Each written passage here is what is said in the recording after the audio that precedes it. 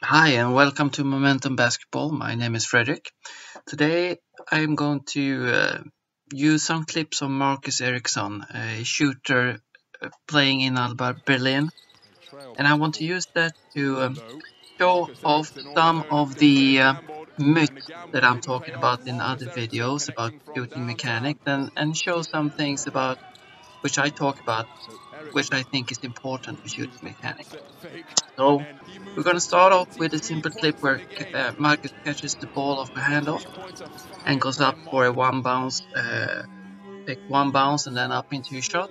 What I want to emphasize here is basically that Marcus uses a very long and active stride stop, which I've spoken about in other videos, to get away from the defender and at the same time create a lot of energy into the floor, down into the floor, which can be utilized up.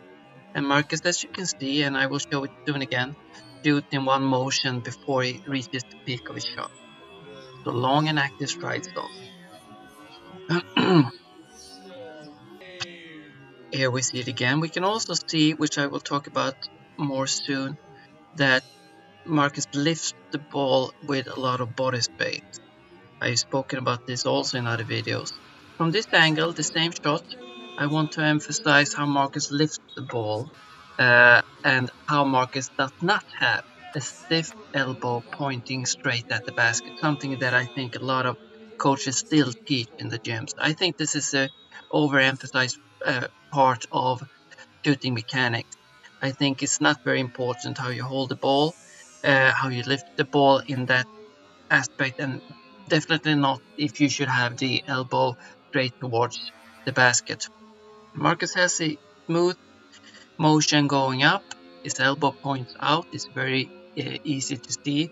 And also in this clip, you can see that Marcus starts his shooting release before the peak of his shot. He's going up. His feet are basically still in the floor, and the ball is starting to move towards the basket, which is very clear here. The feet are just lift off the floor and he's almost released the ball. You can also see on the same aspect and topic of one motion shooting that he's on his way up still with his body when the ball is traveling towards the basket. Here, from this angle, I want to emphasize body space. You can see Marcus dips slightly, brings the ball out into a banana motion basically, which creates sort of a slingshot motion for him, going out and up and back towards the forehead at the same time as his hip dips to create some energy. And this is the final shot. I want to talk about not bending the knees, something that is wrongly taught in gyms. Bend your knees like one is supposed to do it before catching the ball. Marcus is straight. He has a proud posture when he catches the ball, then he utilizes the energy when he comes into the floor to bring that up again. That's why he bends his knees after the catch. That was Marcus Eriksson disturbing some of the myths about shooting mechanics.